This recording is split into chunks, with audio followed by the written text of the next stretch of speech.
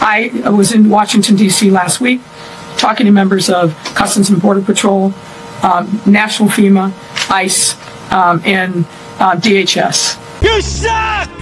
And we made it very clear, I made it very clear, that our expectation is that they were going to have a plan. I can't say that word. I never knew what the hell it meant. That features communication and collaboration with interior cities.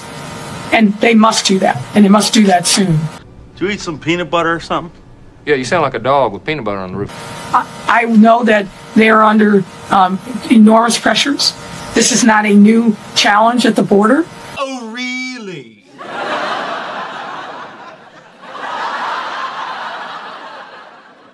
Me wow.